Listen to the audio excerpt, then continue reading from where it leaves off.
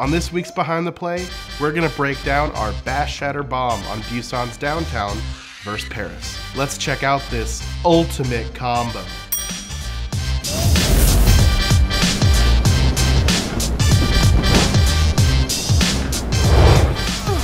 Graviton surge at the ready, but Gray has a Transcendence after AKM very low, taken down. Cruz picks him off.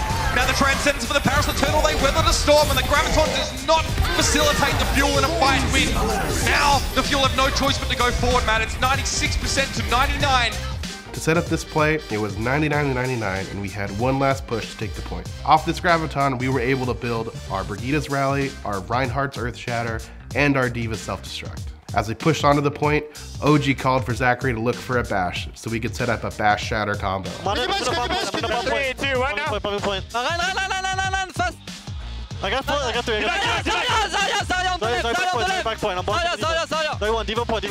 Let's go, OG! So going into this final fight here, OG and Zach knew that they were looking for a Bash-Shatter combo, but this plan had evolved in the middle of the fight.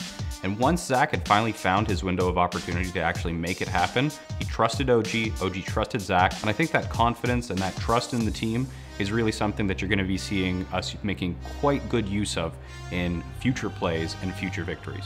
Anytime that we're setting up kind of a very, very in-the-moment plays where plans change throughout the course of a team fight, I think that's one of the things that NotE as an individual has really kind of allowed us to pull off with a lot more ease and confidence. Being able to take the first map means that we can start building momentum to try and take the series in a 4-0 sweep.